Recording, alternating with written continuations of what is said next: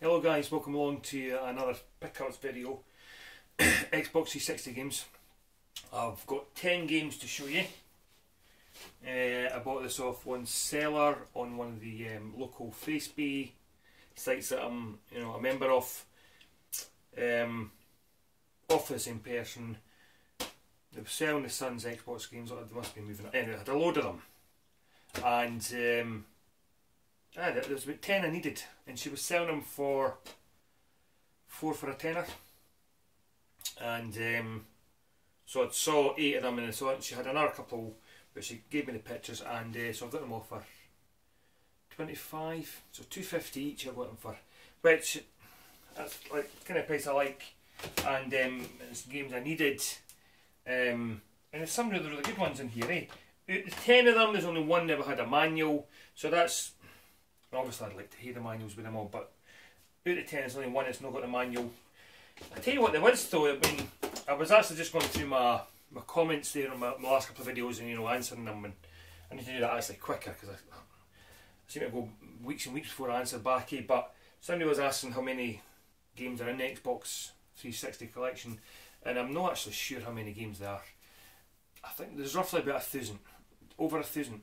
Now I know that some games that come out in different regions, and I've just answered that. Like your Aussie Rules, well, never came out here. Obviously just comes out in that part of the world, and I'm sure there's certain games that only come out here, but I'm only interested in what games that came out here for us.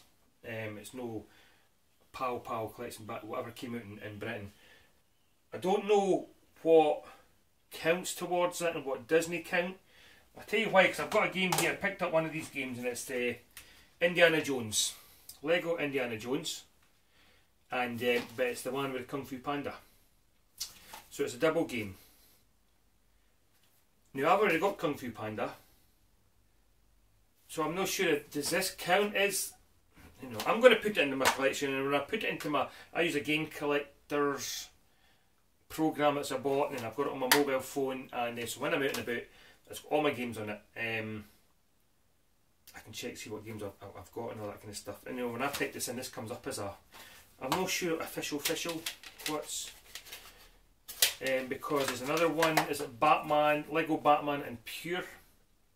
I've not got that yet, but that was another double one, so I don't know if that counts. And there was another one I saw in the shop. It's a triple action pack. It's got Tomb Raider and Just Cause 2 and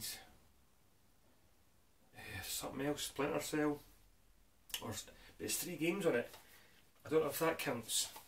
Although I think if I get through this, right, and I get to the end, I'm going to pick these games up, because whatever gets released, I'm going to buy them.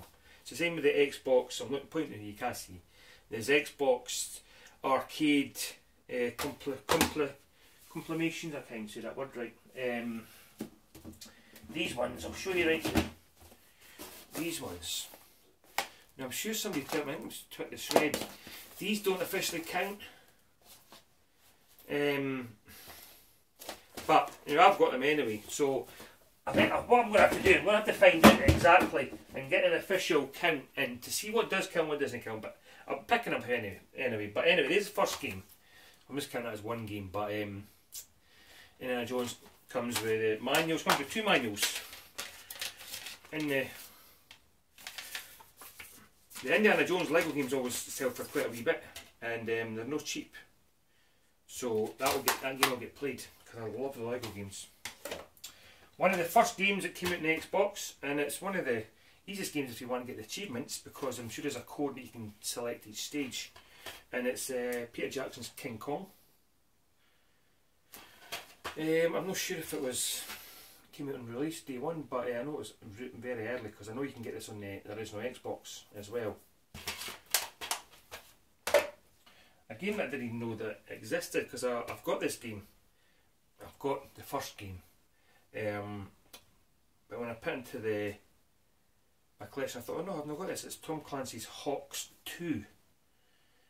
I've got the first one. It's fighter jet, aeroplane, modern aeroplane kind of shooting games. It's not my favourite types of games. They're no for me, but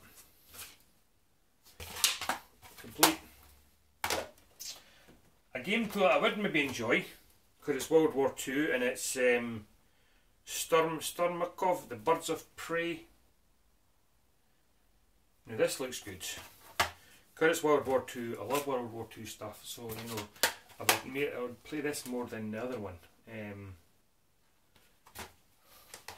A game that I had way back. A game I couldn't play though, even though I read the instructions. I didn't know what I was doing, and it's Star Trek Legacy. A game that's no mega cheap either. I mean, it's no mega expensive, but for an old game, it's you don't really find it cheap, and it's made by Bethesda Software. So I didn't even realise back then. Obviously, they're the ones that made Fallout, Oblivion. Am I thinking right now? Because I've said that now, I'm going to have to check. Am I right? Aye. The remake Skyrim, Oblivion. What else did I say? Did I say any Fallout? Am I just making that up? Sometimes I just do that. It's like I think things and I just make them up.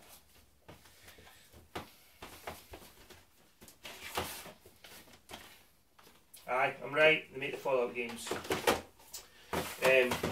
Aye, so maybe a good company or a good software or whatever you call them, but they're made by good people, so I maybe need to try and play, because I love Star Trek, I'm a big Trekkie.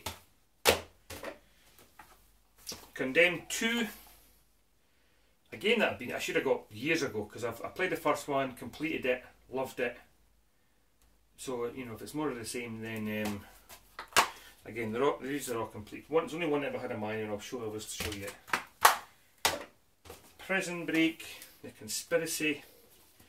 A show. The first season of this was absolutely brilliant. One of the best TV shows ever made. The first season.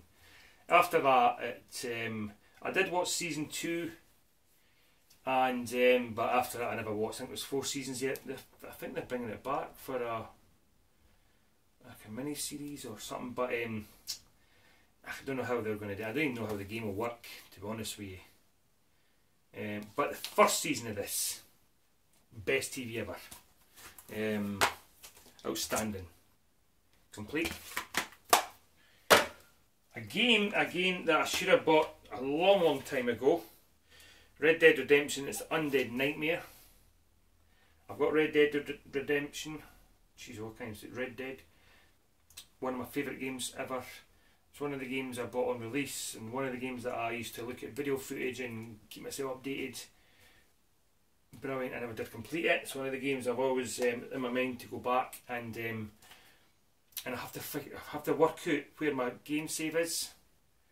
It's either on my old Xbox, which is at my old house. So I need to get myself a pen and see where it is and get my save, because I've done quite a lot of that. But obviously this is the added on. There was extra stuff for, online. Obviously you've got zombies and that in it. Comes with a map and everything, which is really nice. So that was good to get this. The game that I've said that hasn't got the manual, Heroes Over Europe, World War II, fighter planes and that kind of stuff. Again, it's a type of game that I will enjoy having to be shot of. One, it's in the manual. And the box is a bit thingy at the back, so I've got extra boxes, and I've just ordered goo stuff or goo off or whatever it is, because I've got a lot of games that I've got. A lot of my doubles out here, I've swapped them out, but they've got stickers and that on it, so I'm hoping to get all them cleaned up and I can swap that box out. And the last game that it's a series. It's one of my favourite series, although I know this game wasn't well received, and they're making a new one, and they're re-releasing the Gears of War 1 for the Xbox One. It's Gears of War and it's Judgment. The good thing about this is you actually get the code that comes in it, and you can download the original game on your hard drive, Gears of War, which I'll no do. I mean, it's unscratched. I mean, I've got it, so I'll not be scratching. So I'll just be leaving this in here, and you get to the gold Aye. Now, the last time I done my Xbox pickup video, I was on 453, and I'd miscounted that, so it was 455, because I'm only on 465 with these 10 games added to it. So I'm really getting close to that magic 500 number, which would be tremendous. I mean, it'd be great to actually do if I get to 500 to go through all my games, and it would take a wee while. And but there's a majority of them I've not played, so it's not like I would be spending a lot of time on each game telling you what I think of the game. And but it would be good. It'd be a good achievement. 500 games, 500 Xbox 360 games, and that's 500 games that I've got. And it does include the ones that maybe are not officially counted, but it's, I mean, because I've got over 60, 70 arcade games on the hard drives. I'm putting it all there because I've got Xboxes all over the place. So I've not counted them into the collection. So when I say 465, it's 465 games. But I will just leave it there. And thanks for watching, guys. And texting. Cheers.